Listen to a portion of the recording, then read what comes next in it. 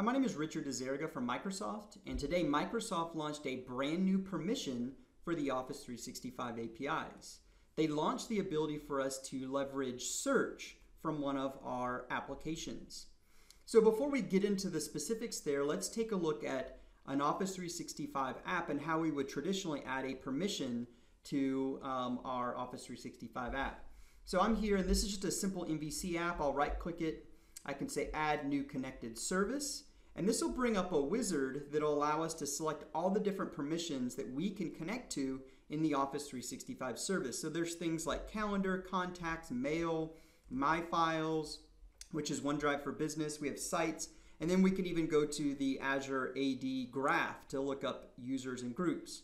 Now, you don't see search here. If I were to go into the details of sites, it's all really high level, like working with site collections. And so because this was just now launched, it's not yet visible in the tooling in Visual Studio. It'll get there eventually, but for now, we can still configure that permission for our app by going into the Azure Management Portal.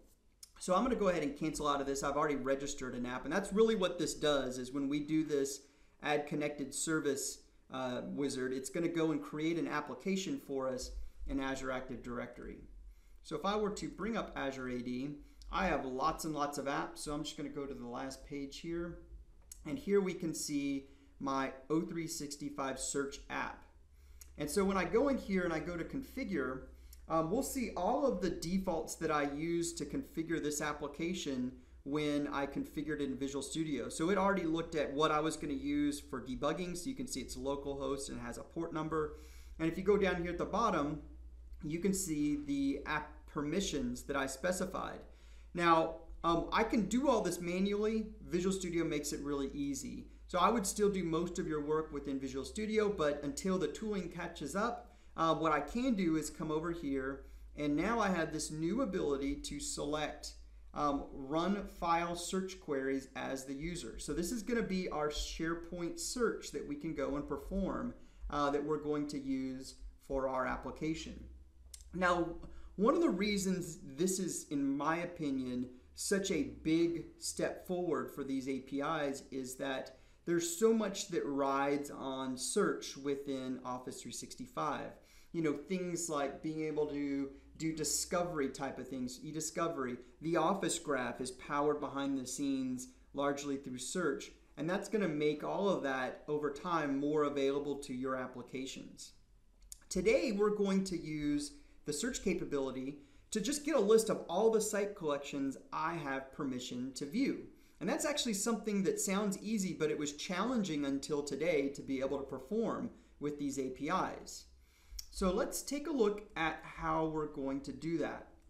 Now, just like the Add Connected Services wizard hasn't necessarily caught up with that change that's in Azure yet, so too have the SDK itself. So the SDK, in addition to doing some of the strongly typed things with the discovery service and working with Azure Active Directory to authenticate, it has some great capability for me to work with certain things in SharePoint strongly typed. So I can work with files and be able to work with those as an object instead of necessarily getting just JSON data back. Search will probably eventually get there. Today it's not. So we're going to actually just do a normal search, a REST call via search. So I created in my MVC model here a get search results that takes a query string. And ultimately what we're going to do is go out and I'll just zoom in here a little bit. We're going to get an access token. So you can see that here, I'm getting an access token.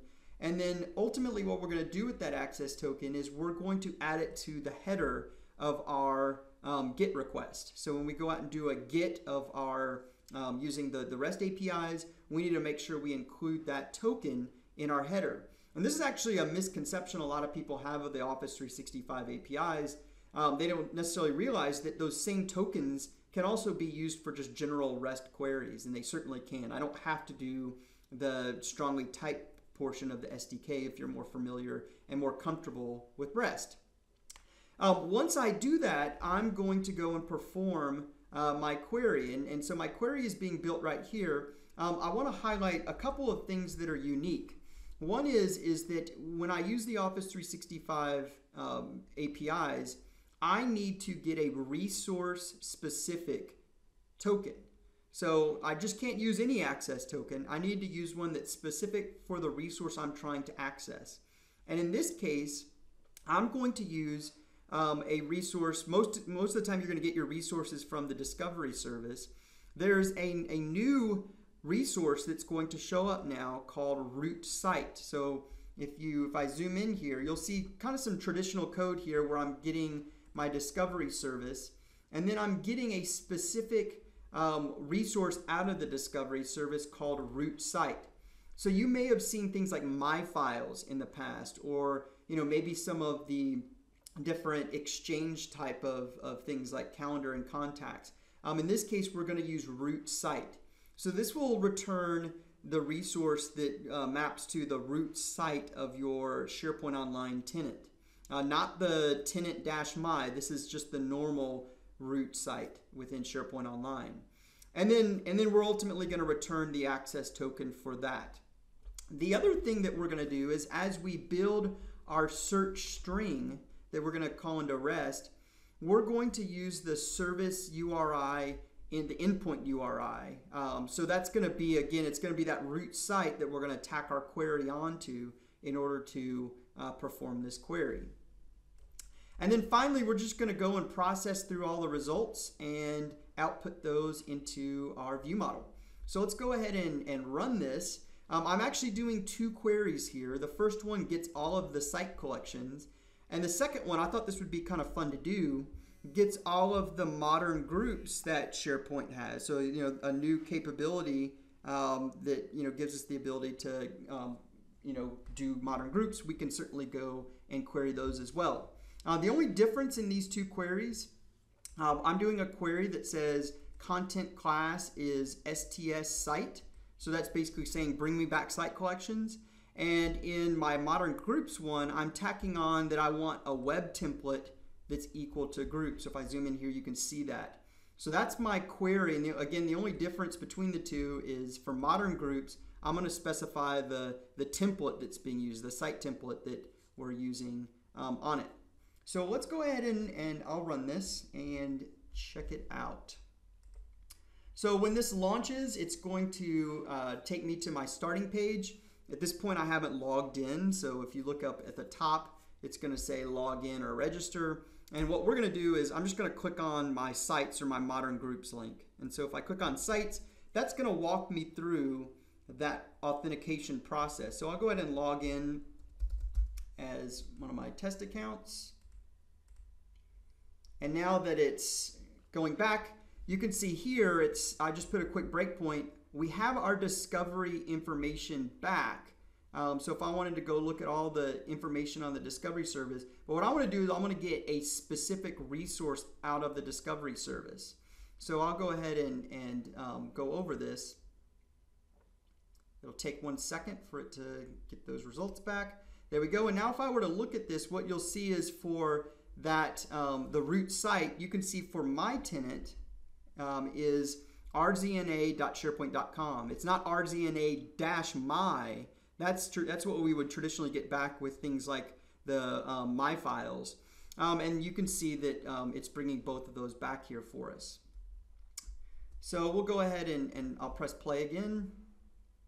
And now we're at the point where we're going to add that token to the header. So you can see I have my token here, and then we're going to build our request string. And if I were to go and just copy this here really quickly and put it in my immediate window, you can see that it's building just a traditional search query. So if you've ever worked with our REST APIs for search, this will be very familiar. There's really nothing unique about what we're doing with that. All right, we'll go ahead and press play. And now our page should load, and we should see all the site collections that we have access to. Now again, this seems like a simple task, but this was something that's traditionally been hard in the past with the Office 365 API. So the search permission scope makes this a lot easier. So you can see I have all my different site collections here that I have access to, and I have quite a few. Again, if I click on modern groups, it's going to go through that same process again.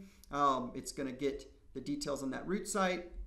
It's going to go then and do my REST call to get my items, and you can see I have 3 modern groups. In fact, just to kind of prove that out here, if I go to Office 365 into Outlook, you can see it'll have there's my 3 modern groups: the social experts, mobile developers, and project keystroke. And again, that corresponds directly to the 3 that have come back in our little Office 365 app. So this was a really just simple MVC app that performed search queries using the Office 365 APIs, but there's lots of things we can start doing with this. We can do site pickers. We can even start delving into some of the Office graph type things, pardon the pun. So check it out. For now, again, you're going to have to go into Azure AD to finish the configuration to add that permission. But again, over time, we're going to add more things there, and you're going to be able to do it directly through the tooling. So thanks for watching, and happy coding.